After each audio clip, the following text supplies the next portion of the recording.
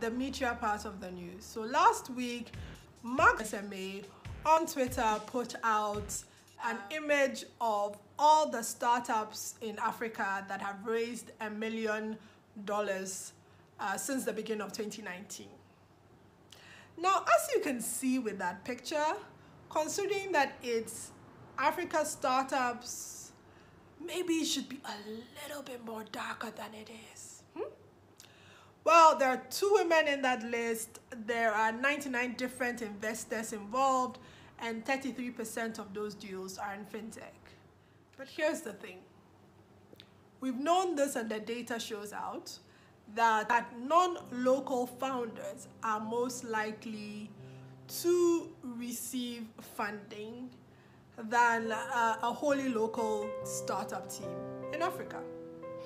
I don't know what the solution is to that problem.